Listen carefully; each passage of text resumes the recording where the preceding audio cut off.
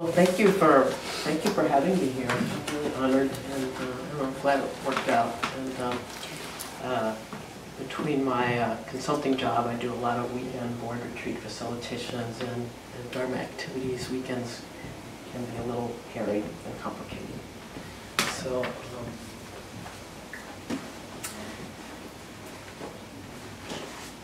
and I have to say, my mom's going to be so thrilled that this is videotaped.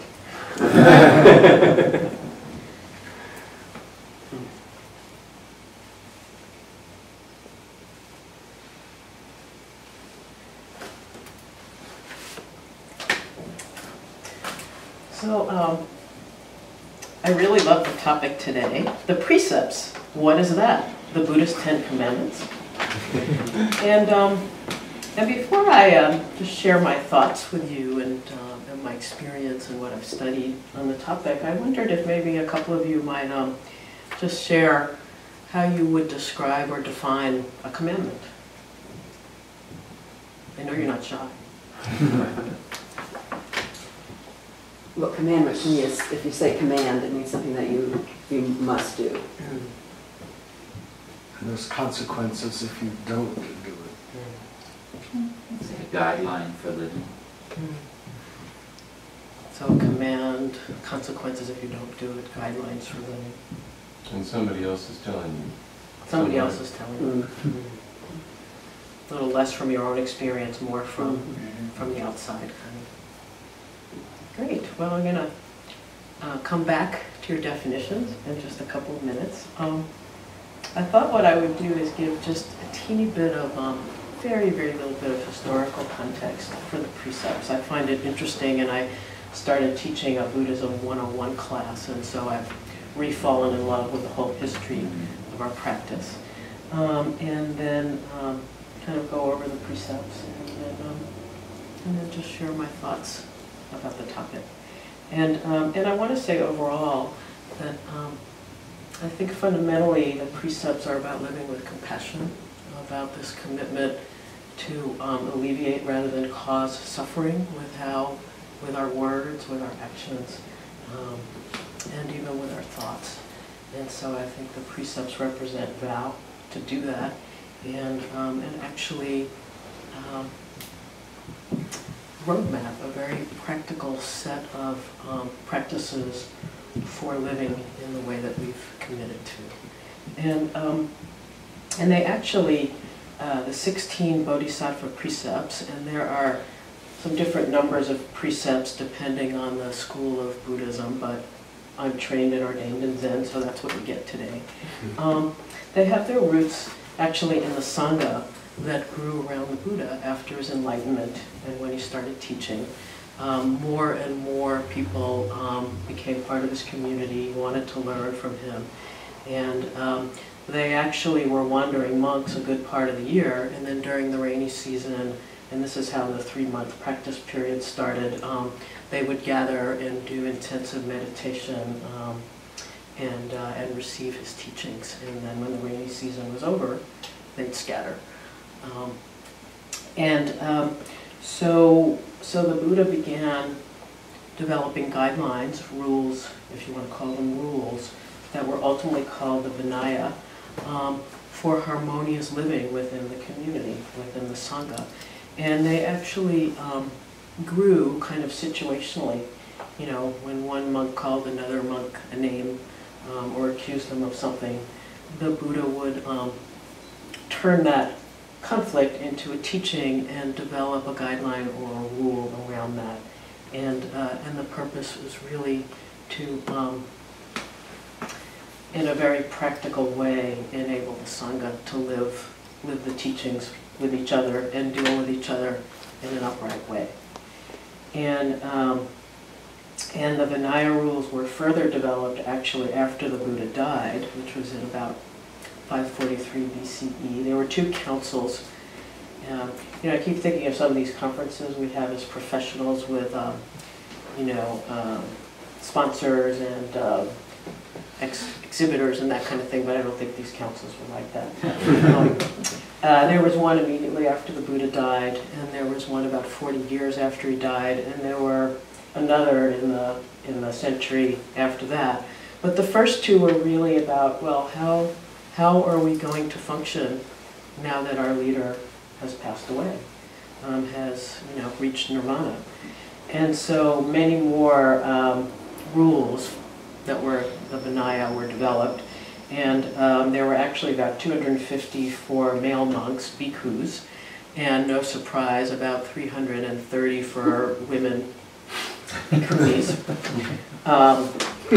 And just a couple of examples for both women and male monastics, not to create disagreement between each other, not to change the conversation when the Sangha asks a question. I'll try and remember that.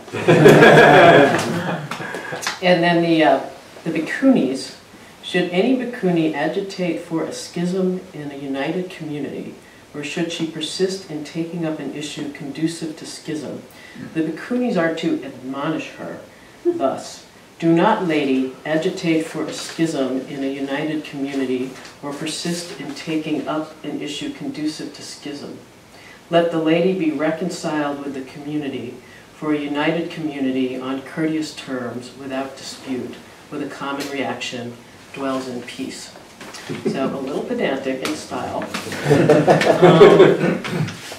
But those particular rules that I've chosen to share kind of go toward harmonious living, respecting one another, and also taking care of the laity of the community that, in those days supported the monastics. So it probably was a good idea not to ignore their questions. And some of the rules are really pretty strange to a modern person.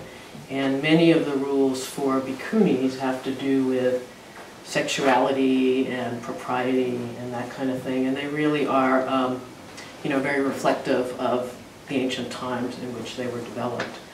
But ultimately, over the years, they became our precepts.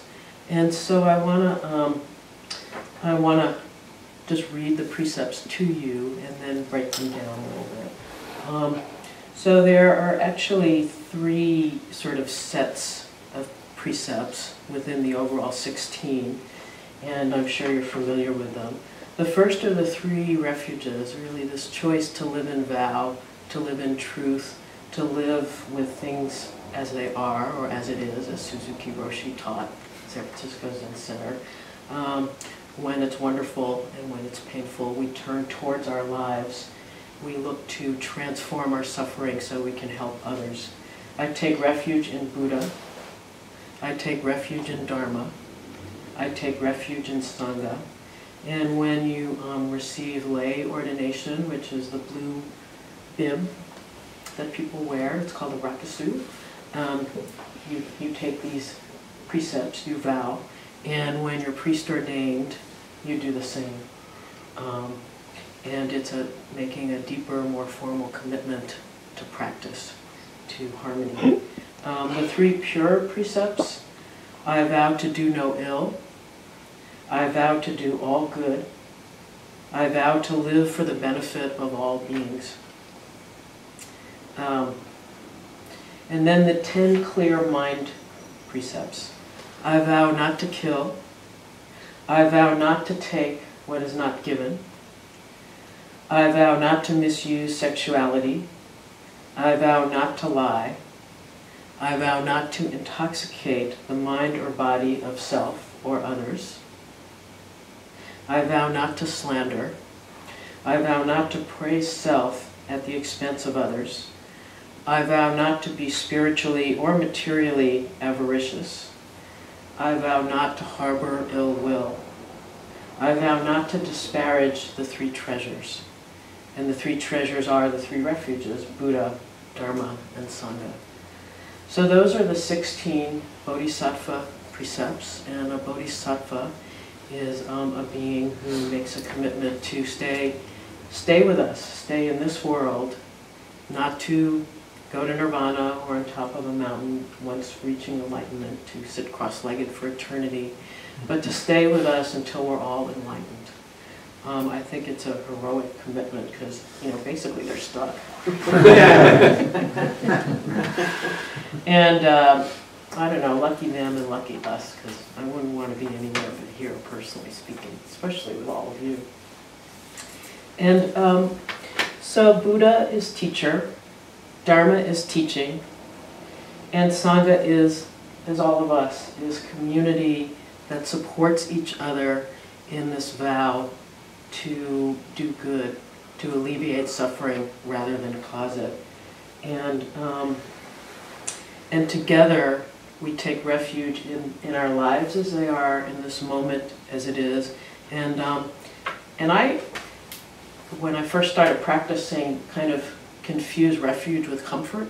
You know, I thought that refuge would be very comforting, you know, like when you curl up in a blanket with a cup of hot tea and watch 5 episodes of Grey's Anatomy. We each have different comfort. With your cat on your stomach, that's very important. But the refuges are not necessarily comfortable. Taking refuge isn't necessarily comfortable because sometimes life is so painful. But taking refuge in life as it is means together we turn towards whatever's true for us. And we support each other in doing that. We learn from our teachers, and we learn from the teachings. And this is a wonderful book about the precepts. It's called The Mind of Clover. It's by Robert Aiken Roshi, who leads the Diamond Sangha in Hawaii. Now there's a place you want to go on sashimi. And it's just, I highly recommend it. He has both a poetic and a very practical way of teaching about the precepts. Buddha, Dharma, and Sangha can be understood here to mean realization, truth, and harmony. Buddha, Dharma, and Sangha can be understood here to mean realization, truth, and harmony. So this vow of Sangha as harmony, and in my experience, both direct and observation, taking the precepts, developing a personal relationship with them, and practicing with them helps to cultivate the harmony that Sangha can be. And when there's trouble in the Sangha, dealing with that trouble from the place of the precepts of vow means that we can be upright and really face what is together and address it. The 3 pure precepts, vowing to do no ill, to do all good, to live for the benefit of all beings, is this big, broad vow. You know, I have to say, when I was ordained, I thought, oh my God, what am I getting myself? Because it's ambitious. It's, for me, also inspirational. And I kind of feel like I'm so glad I do have Sangha, because we can all figure out what this big, inspirational, ambitious vow means together, and how in little ways, you know, the way you treat the checkout person at Trader Joe's, we can embody these vows. And the 10 clear mind precepts, vowing not to kill, not to take what is not given, not misusing sexuality, not lying, not intoxicating the mind or body of self or others, not slandering, not praising self at the expense of others, not being spiritually or materially avaricious, not harboring ill will, not disparaging the 3 treasures. For me, those are very, very practical ways of living our vows, of learning about our vows, of embodying our vows. And I've developed both an appreciation and a love for them. And then, as I said, in the last couple of years, I've become so conscious of how they cultivate compassion. Because I think it's really very difficult to practice with the precepts without your heart of compassion kind of opening up and eventually flowing over, to be very real about what's in my heart, you know, the shadow side and the side that's full of light. and to make a choice how to work with those parts of myself and how to support others in doing the same, and making a choice with my consciousness about who I am to not embody the shadow side. And I'm here to tell you it doesn't go away, in case you didn't know. But we get to have a relationship with it. The other thing I wanted to say about the precepts is that they're not hard and fast rules or commandments. I think there are consequences if I don't live and practice the precepts. It's not about being struck down by an angry God, but it's about, I love this term, the 10 clear mind precepts, and when I take someone's time and energy that they haven't given me, I vow not to take what is not given. I feel it, and my mind isn't clear. It's troubled. It's like it can be like a body of water in a storm. And the same is true about lying. And my specialty is praising self at the expense of others. I like attention. That's a big part of my shadow side. And so it's really important for me to know that, because if I'm not aware of it, I'm going to cause harm. And so each of us, our practice with the precepts, our relationship with the precepts is very personal, and it's really individual. And as a community, we practice the precepts together, as I said, especially when issues come up.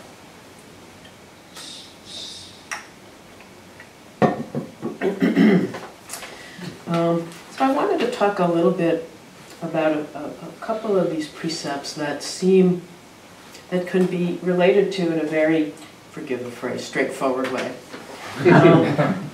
But there's a lot of subtlety to them and a lot of kind of facets to the jewel that they are. And the first one I want to talk about is I vow not to kill, which seems kind of open and shut. For some people it means being a vegetarian. Then there are many Buddhists, including myself, who not only practice but are ordained or have received Dharma transmission and eat meat. So what does that mean? I vow not to kill. And there are many ways of killing, of causing harm, that are not about literally taking physical life. I can kill my own spirit by being hard on myself. I can do the same with someone I'm involved with by how I deal with them. I can kill joy. So there's lots of ways of practicing with this precept of not to kill. To look at what my shadow side is. The other thing I want to say about the precepts is, when you look at one of them, you always end up looking at most, if not all of them. If I am praising self at the expense of others, if I'm taking up attention when it hasn't been freely given, there's a lot of different levels of harm that's actually caused. It means someone else isn't getting to do what they really want to do, which isn't listen to me. And it means that people's energy is affected. And it certainly can create ill will on one level or another. So just the simple precept, I vow not to kill, has a lot of levels to it. And I think in terms of the Sangha as harmony, just for me to practice that precept as an illumination of my shadow side can cultivate harmony. I actually had a situation with a Dharma sister where she felt I was making a big deal out of myself and kind of overshadowing other people. It's hard to believe. And that was really hard to hear. This was a few years ago. But that's what I want from my Sangha, because in my experience it's very rare that people will hold a mirror up to you. The jewel mirror samadhi, hold that jewel mirror up and say, lovingly, she was very compassionate in a firm kind of way, this is what I'm experiencing. You might want to take a look at this. And it made me see at another level the disharmony that my taking up space that hasn't been freely given can cause. And it may be that people don't really notice it other than me and my friend, although I kind of doubt it, because, I mean, isn't it your experience that if one person notices something, lots of people do? And so there we have the 3 refuges, my friend saying to me, you know, you really kind of went unconscious here and caused some harm, and you may want to take a look at this, you know, and I ended up making some apologies. And so there is the teaching, there is the Sangha, there is this vow to take refuge in what is, even when what is not so pretty. And there is practicing these precepts as an illumination of how I might need to grow, how the Sangha might need to develop. And so it's very rich and as I said, very, very personal. And I am closer with this Dharma sister now than I've ever been. Even though it was very difficult what we experienced. And then I wanted to talk a little bit about not intoxicating the mind of self or others, because that also can seem like a pretty obvious one. You know, don't drink too much, don't take drugs, you know, don't impair your thought, you know, affect your actions by imbibing in those ways. But let me ask you guys, is there anything you can get intoxicated on that doesn't involve ingesting anything? What is it? Well, I think especially, and I think this affects a lot of people. I mean, like, you know, the internet, computers, you know, your phone. I mean, again, you're, you know, always kind of looking something up. And again, it's kind of tricky because you think you're doing something good, and yet sometimes you can get kind of obsessed with it, you know, and it kind of has a way of taking over. And I think of that when I get that. Anything that takes over for what is and being able to engage with that is an intoxication. Did you want to say something? It's essentially the same thing, but we also do that with people. Yeah. You can do that. You know, I can get intoxicated on thinking how great I am when I take up other people's space by talking too much. So I give Dharma talks. I like to think that's a, you know, more helpful way of channeling that kind of energy. So there's a lot of energies or things that we can get intoxicated on. And again, the 10 clear mind precepts, I think an indicator is, what's the state of my mind? Is it clear? Is it fuzzy? Am I remembering what's most important to me? You know, like I have friends who will be on the computer so much that they don't eat, they don't go to the bathroom, you know, they don't respond to real people. And so that's not taking care of the life that's in front of us. So again, a very simple precept, vowing not to intoxicate. And yet there are so many ways of practicing with it. And there are so many areas of life that it can illuminate and hold a mirror up to us so that we can really take a look at what's happening and what we're doing. Yeah? Well, I was going to ask about the news. It's one that we've talked about a lot. You know, we talk ourselves into, like, I want to be informed when I'm for this election, I want to understand, and then, of course, we only read the articles that support what we think. And then after a while it becomes depressing, and so it's just, I don't know what the answer to that is. Well, I think again, it's pretty personal. I know for me, like I love NPR. Fortunately, I have my own business. I'm a consultant, as Jim said, and the day after the election, I had a whole day in the office, and I had to make myself turn it off when I had projects I had to actually concentrate on.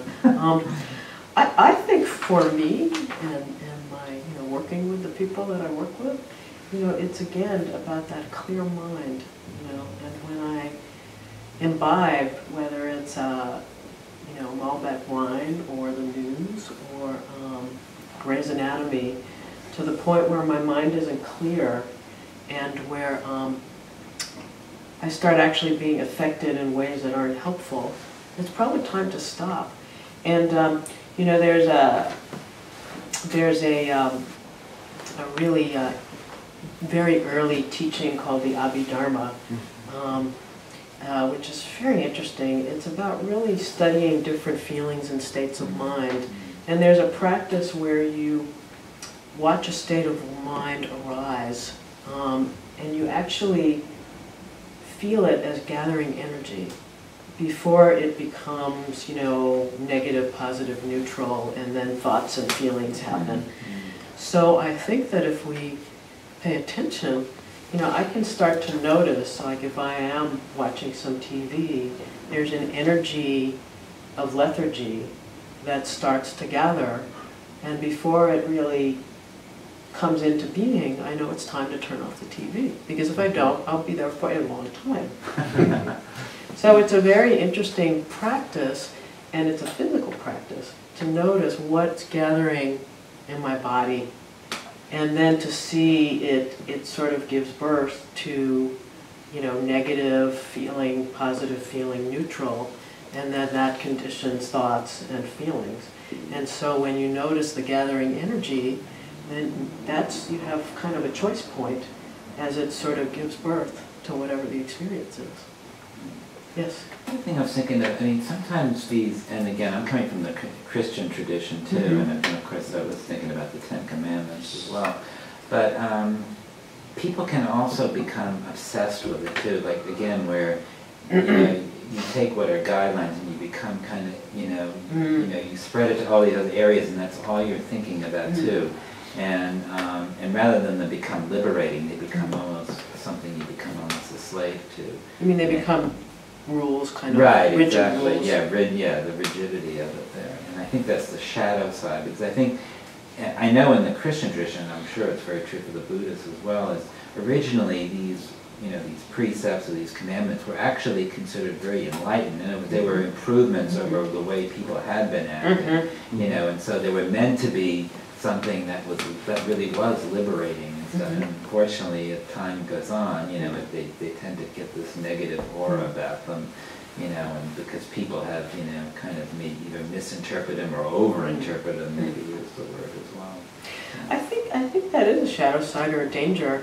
And one of the things that I appreciate about the precepts is that they are very much alive. And at different stages of my life, I actually relate to various precepts in different ways. Like after I ordained, I just came up to be a vegetarian for however long after I ordained. And then after about a year, my body told me it needed protein. And so I started eating meat again. And I'm not a big drinker, but I didn't drink anything for a year. And I didn't know whether it would be a lifelong thing or just, you know, some kind of practice for a time after I ordained. And it's very interesting when you get a bunch of Buddhists in the room and talk about vegetarianism. You know, because my teacher, Darlene Cohen, says, I'm not going to separate myself out from most of the rest of the world by being a vegetarian. I'm going to eat meat and take the karmic consequences. And then I have a friend who thinks that's, you know, just doesn't buy that. And, you know, my body seems to eat meat, and so I try to be, you know, eat meat that's been kindly treated and be very conscious of what I'm doing when I eat it. And so I agree with you. It's kind of like what is my relationship with the precepts, and am I imposing that on others? And I think the other thing with the precepts is that when they become really rigid, I think that heart of compassion, of alleviating suffering rather than causing suffering, really isn't served. And to me, you know, that's kind of the North Star of practicing with the precepts. And in fact, I had a lovely quote, another quote from Robert Aiken that I wanted to read.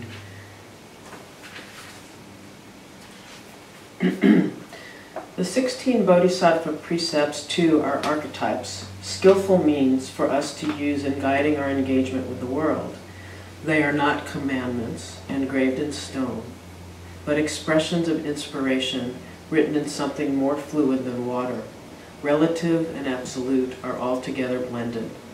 Comments on the precepts by Bodhidharma and Dogen Zenji are studied as koans, but our everyday life is a great, multifaceted koan that we resolve at every moment and yet never completely resolve, because every moment, every situation is different. So if you want to apply the precepts in the same way every time, it just doesn't work. Does everybody know what these various terms are? Okay. I just want to know if everybody knows what the, koan and Bodhidharma and, okay. Isn't that a lovely quote? Mm-hmm. Expressions of inspiration written in something more fluid than water. I think the other thing that's really helpful to note about the precepts is that they are not about good and evil. They're not about right or wrong. They're not about morality. They're about choosing to do good rather than harm. In fact, I don't know if any of you have ever heard Vicki Austin talk, but I happened to hear her in a Q&A session, and someone said, well, what is evil really? If in the absolute realm we're all connected and everything has equal importance and value, is there evil? What is evil? And she said, evil is causing harm. And I think that that is a great, as I said, North Star for the precepts. Rather than codifying them, am I causing harm? Am I causing benefit by what I'm thinking, what I'm doing, how I'm moving through my life in the world? And maybe too, especially with that quote from Robert Aiken, the fluidity, I mean, it suggests a process. And I think if you look at it as a kind of process of getting to these places, then I think the danger of codifying or making them rigid, or you castigate yourself when you don't do something you want to do. I think if you show that kind of kindness to it and realize that if you make that vow to be dedicated to wanting to live it out, then I think it has in each individual's life. I think it has a kind of process of flow, and if you unite yourself with that, I think you reach there. That's probably the right time for you. And yet then you're fully embracing it, because I think you fully experienced it within yourself. Yeah, I think a good sort of indicator is the precepts are very alive. So if you feel an aliveness when you practice with them, when you look at, well, are there ways in which I take what isn't given? Do I take people's energy? Do I take their chocolate? There's an aliveness there because it's personal and it's relevant. And I wanted to close by saying I just find it so interesting, always have, that 3 of the 10 clear-minded precepts have to do with speech. Not lying, not slandering, not praising self at the expense of others. Of course, you can do all those 3 things with body language and non-verbally, but essentially they're right speech precepts. And when we reflect on where the precepts evolved from and their place in community, so that there is this individual practice with the precepts, and then there is how they affect us in our community, it really makes sense to me that 3 of them have to do with speech, because so much harm is caused by words. Mm-hmm. And then they're kind of nuanced: lying, slandering, not praising self at the expense of others. So I think that as a community, as a Sangha, it's really interesting to work together with those particular precepts in particular. And I've actually worked with nonprofit boards kind of with a version of those precepts, because there's a lack of awareness of how people speak to each other, and even the intention behind their words. So I think that as I said, the precepts are animated by compassion and by connectedness and by this great potential for harmony within our own selves and with each other. So I'm going to end on that note, and let's have more questions and discussion.